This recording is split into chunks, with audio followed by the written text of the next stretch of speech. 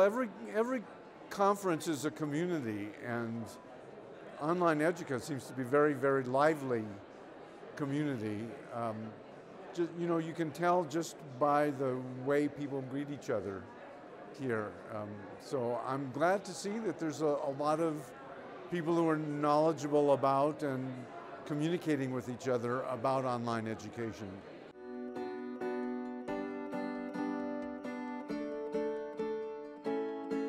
Well, the most important things have already happened. People having access to audio and video, inexpensive platforms for asynchronous communication like blogs and forums.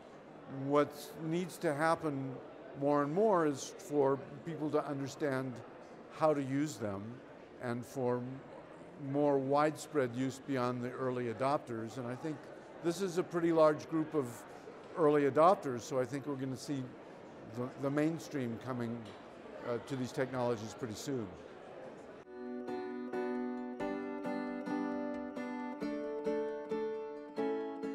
Well, schools have had a monopoly on learning for a very, very long time. If you wanted to learn, you had to go to school.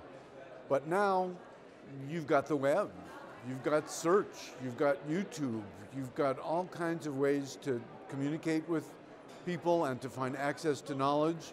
So it's a challenge to the old system that has not had to change literally in thousands of years.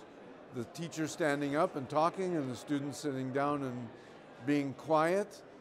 More and more collaboration is required, more and more participation is required.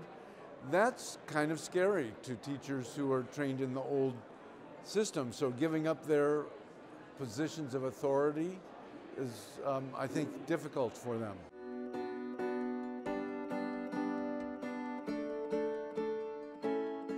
Well, unfortunately, the way most really established institutions change is that the old people retire and the younger people come in.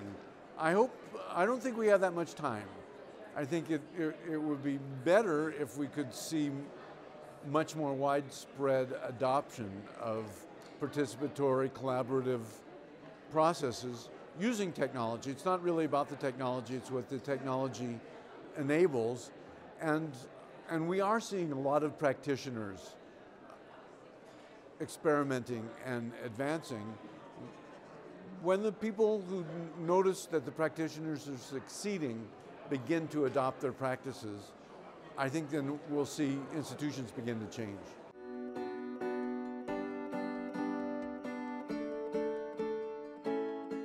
Well, today you need to be a little adventurous. You need to be a little less aware of what your grades are and more excited about learning to really jump into the kind of learning that online media enable.